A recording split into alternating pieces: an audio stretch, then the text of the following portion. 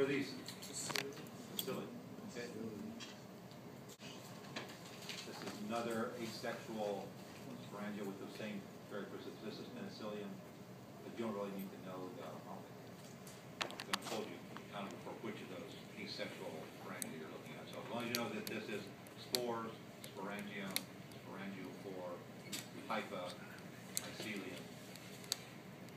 Autotrophic or heterotrophic? Heterotrophic.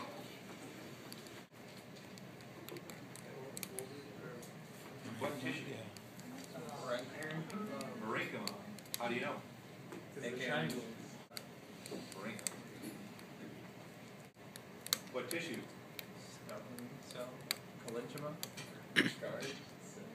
And we got guard cells and stoma. So this is on the outside of a leaf. What's the plant tissue that's? Epidermis. Yeah. It's like epithelium in an animal, but just plain old epidermis in a plant. What tissue? Or what cells, either way? Stone cells. Okay. And stone cells are what tissue? Sclerenchyma. Sclerenchyma. So the way you can see how thick we don't know about this yet, right? We didn't talk about secondary and primary cell walls. That was new, that's okay. So anyway, this has got a real thick cell wall and these really long pit canals going through.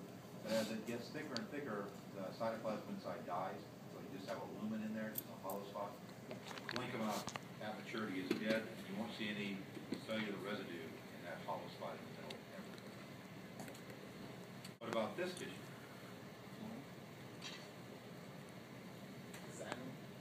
Nope. Look inside, we got cytoplasm, so that means it's alive. We've got thick corners, thin areas. Parenchyma. Parenchyma has cellular residue inside, thin places and thick places in the cell wall. Okay. Up here, what tissue is this up here? You've seen this one already. Parenchyma, yep, got little triangular gaps in it. Okay, so what's this tissue? Xylem. What's this thing right here? Air space. What's this tissue here? Bundle. Log. And we got two different types of cells here. What are these little ones? Companion cells. The big ones? Sieve plates. Well, the end of them would be a sieve plate. The cell is a sieve tube member. Or just sieve tube would be good. So, sieve plate is part of it, not the part we see. And then what's this on the outside? Thick-walled cells, hollow in the middle. Bundle ones? Sclerenchyma. Bundle sheath is composed of sclerenchyma.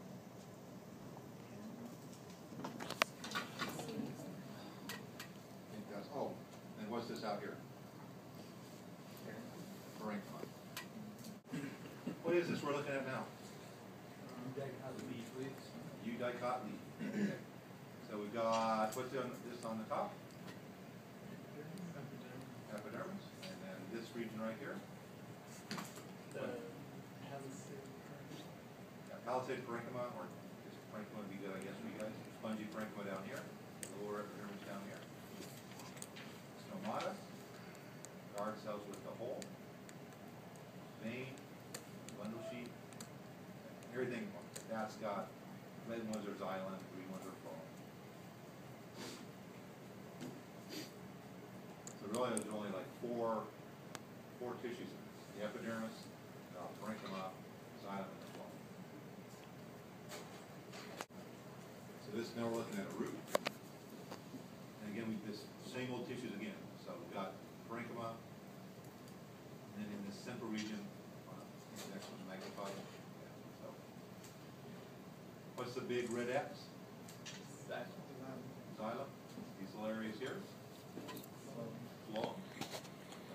A couple layers of cells in between the xylem and phloem. Cambium or meristem.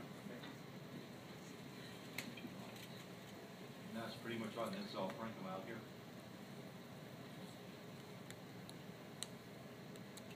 There's another root, just a monocot root. So again, most of it's parenchyma. Parenchyma here, parenchyma here. Big ones are xylem. Little green ones are phloem. Epidermis on the outside. So, what's this, monocot or dicot? Dicot. Well, okay, are these roots or stems? That's the first thing we need to figure out. Stems, okay. So which one has a ring, which one has scattered? So which is the scattered one? The monocot has the ring. And this one with the ring is a didicot. What's this, a monocot or a dicot? Or no, it's dicot. Dicot, no. I think it's dicot. Section through a branch or a tree, right? So that makes it a dicot. And starting in this line right here, what is this line right here? What tissue? So that's the vascular cambium, or the tissue is meristem, either way would be okay. Outside of that, from here up to here, what tissue is this? Flow. So then on the inside, from here down to here, what tissue is that? Xylem. And then from like, closer up. That's the younger one. Okay, so on this, from right here to about right here, this section of the xylem here to here, what specifically is that called? Summer ring or something. Do you get a lot of water in the summer? No, it's Spring, that's springwood, okay, cold. And from right here out to here, summerwood, and then from there to there, annual ring. Okay, and then you got these lines, what are these lines called? Veins or something. Up close and personal. So you have xylem ray. And like here's one, what kind of xylem ray is this one? Broad or narrow xylem?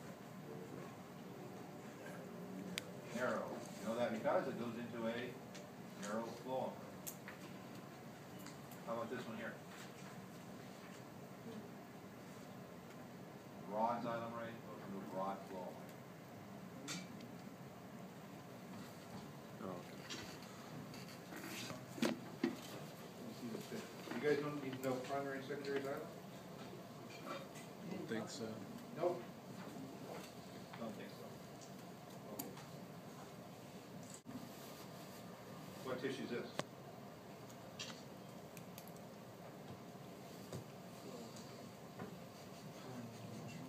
Is it dead or alive?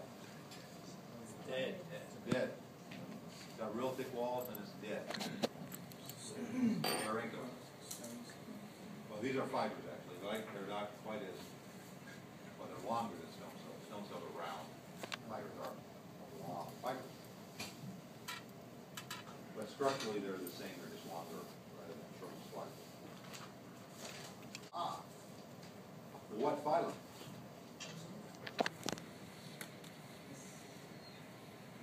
All right, let's back up. What structure? Looks like a cup. Cups are in phylum. This would be an ascocarp. So the phylum is Ascomycota. What phylum? Zygomycota? Yep, the bread mold. Okay. And so that makes this structure what structure? No, it's all one piece now. So what do you call it when two gametes fuse? What's that cell? Zygote. Zygote. So that's a zygosporangium or a zygospore, either way. These structures holding it are called what?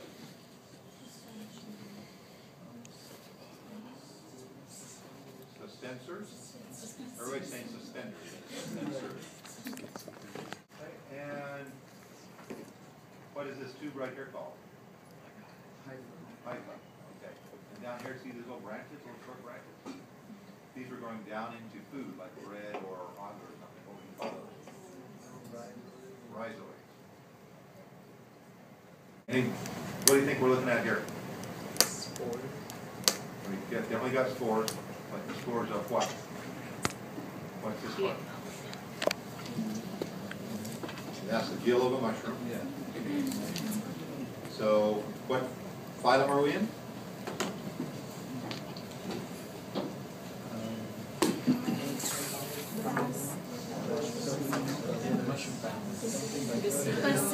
Basidio mycota, okay. So then once you get that figured out, the rest of it is easy, right? So these spores are called Basidiospore. The structure that produces them is a, Bastidio. this we just call it basidium. And the little connectors between the basidium and the spores, kind of hard to see. Here you can see where the spores broke off, these little spikes. And here you can kind of see it, it's only semi-imaginary, right? What are those little structures called? Steriigmata. Okay. Are these spores 1N or 2N? 1N. 1N. Are they sexual or asexual? Sexual. Were they produced? Okay, sexual processes involve fusion and meiosis. Asexual is just mitosis. So, since there's 4 of them, that gives you a hint that they were made by Sexual. sexual, by meiosis. Yeah, that's sexual spores.